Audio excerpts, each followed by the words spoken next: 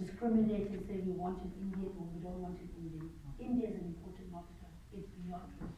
Europe partnered with BRICS. So from this point of view, that is why we're saying, ladies and gentlemen, South Africa is open, all it will be, and we are ready to receive you.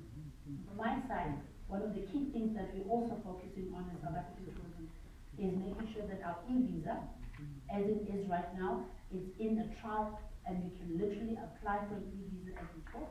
I want to reiterate, it's in the process of being trialed, and we are testing it. Visas on a normal day, take on a normal platform, when we do the old platform, it takes 5 days to issue. Key for us in terms of delivering Indians to South Africa is the connectivity issue. If you go into the room with our exhibitors, it's for the first time the 3 airlines in our roadshow that are participating. MEISEA, strategic partner to us. They're doing us affordability.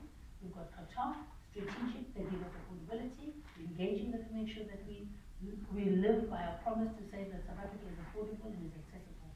We've got Ethiopian Airlines, which has just given us a new travel schedule. Very excited. We are talking to Emirates. We've had strategic relationships with Emirates. These partners, and Rwanda and Kenyan Airways are key partners to us. We are going to do massive collaboration with them, because what is the reason we want to do that? We want to make South Africa affordable. We are seeking from the Indian connectivity partners, airline partners, that we make South Africa affordable with a cost perspective. You can't have flights starting at 80,000 rupees. It's just not fair for the consumer. It's not fair for the Indian tourism trade, because it means that they cannot sell South Africa.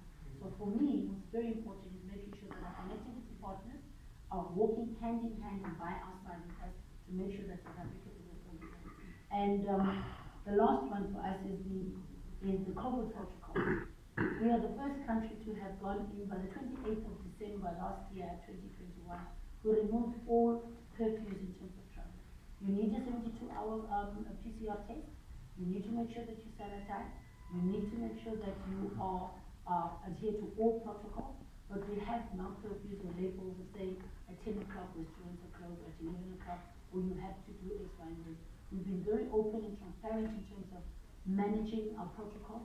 We've got world-class protocols from every single entity, from the minute you get into the airline, to the South African airports, international airports, to the restaurants, to the hotels. You cannot offer, you cannot, in fact, it's very even relaxed. In a mall, I've seen certain countries where when you get into a mall, you need to produce a COVID test. South Africa, all you need to do is make sure that you've got your mask on. When you go into a mall or in a shop or a restaurant, we are so understanding that we collaborate with community, with government, and with private sector. You walk into a mall in South Africa, all you have to do is the mask. You don't have to be producing a COVID test or or showcase your certificate that you're vaccinated. We're making it so easy.